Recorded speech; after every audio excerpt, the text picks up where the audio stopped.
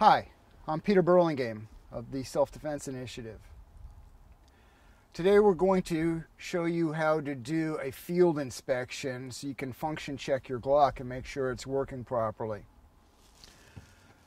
The first thing we're going to do is be safe. So before we do anything with the firearm, we're going to put on some safety glasses. Now we're not firing the gun, but there's the chance that a spring may come flying loose and get into your eyes. So anytime you're working on a firearm, even if you're just cleaning it or disassembling it, field stripping it, it's a good idea to put safety glasses on. Next thing we need to do is unload the pistol. So we're going to strip the magazine out of the pistol, and we're going to do a chamber check. And we're going to point it in a safe direction and pull the trigger. Now that we've established the gun is empty, we're still going to obey rule number 1 that we're going to treat every gun as if it's loaded. So I'm going to be careful where it's pointed, even though I'm absolutely sure it's unloaded. Now, the first thing we're going to do is check some of the things while the gun is still assembled. So the first thing I'm going to do is pull down on the slide lock. And with the slide forward, there's pressure on it, so I should not be able to pull down on the slide lock. Now I'm going to pull the slide back a little bit and pull down on the slide lock. And now it should be free. The next thing I want to check is the trigger safety. So I'm going to pull on either side of the trigger without actually getting on the trigger safety, and the trigger should not pull. And then I'm going to put my finger on the trigger safety and see if it does work. The next thing I want to check is the recoil spring. So now that I've pulled the trigger, I'm going to hold the trigger back. I'm going to pull the slide all the way back, and I'm going to ease it forward until we get to this point. You'll feel it. There's a definite stop. And then I'm going to let go of it easily to see if the gun goes fully into battery. That last little quarter, 3/4, 3/8 of an inch is what we're looking for. If the slide does not go into battery like that, then that's an indication that you need to change your recoil spring. And then the next thing we want to check is the magazine spring. So we're going to take an empty magazine, insert it into the pistol, and then we're going to run the slide vigorously and see if it locks open, which it does. If the slide did not lock open, then that's an indication that maybe the magazine spring is a little bit fatigued and is not pushing up on the slide release lever. Or it could also be that the slide release lever has got issues. So it could be one of those two things. All right, so that's what we're going to check with the pistol assembled. Now we're going to disassemble it, and I'll show you some other things we need to look at.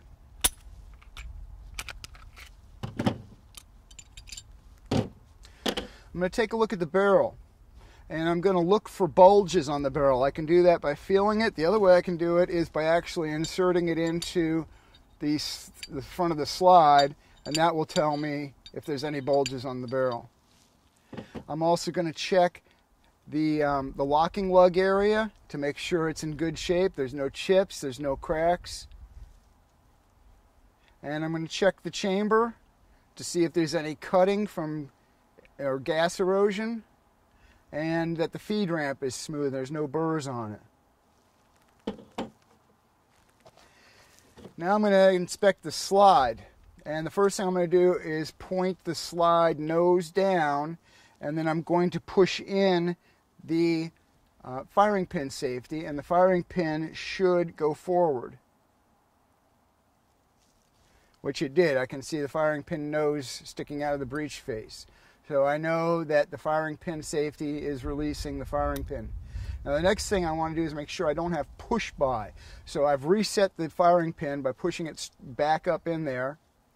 And now I'm going to actually push on the firing pin to make sure it won't go down with the safety in place. And then the last thing I'm going to do with the firing pin safety is I'm going to push the safety in, and then I'm going to rattle the slide back and forth to check that the firing pin has free movement. Now going to the receiver, I'm going to look at the slide release lever. The default position is down, so I'm going to pull up on it and let it go down. Make sure that it snaps back into place. And then the last two things I want to check are the drop safety and the trigger reset. So I'm going to push down with the trigger forward. I'm going to push down on the cruciform part of the trigger bar, and it shouldn't move. That's the drop safety part of the trigger. And then I'm going to push on the extension of the trigger bar that releases the firing pin safety. I'm going to push forward on that and then pull the trigger. I do that so that I don't wear out the parts. Yes, you can just pull the trigger like that, but you're actually going to wear the parts prematurely if you do that. So you're better off pushing a little forward pressure, then pull the trigger. With the trigger in a rearward position, I'm going to see if the trigger bar resets when I push this in, and it does. I'll give you a close-up on that so you can see what it looks like. All right, so as a close-up, once again, with the trigger forward, I'm going to push on the cruciform part. That's the cross-shaped part of the trigger bar, and it shouldn't move. That's the drop safety. There's a ramp that's sitting on, and the trigger bar should not drop while it's in the forward position. Then I'm going to put some forward pressure on the extension of the trigger bar that hits the firing pin safety. Then I'll pull the trigger. With the trigger in the rearward position, I'm going to push in on this part and see if the trigger bar resets. And you can see it popped up. I'll do it one more time. All right, so that's all functioning properly. Okay, so now that we've function checked everything, it's time to reassemble the pistol.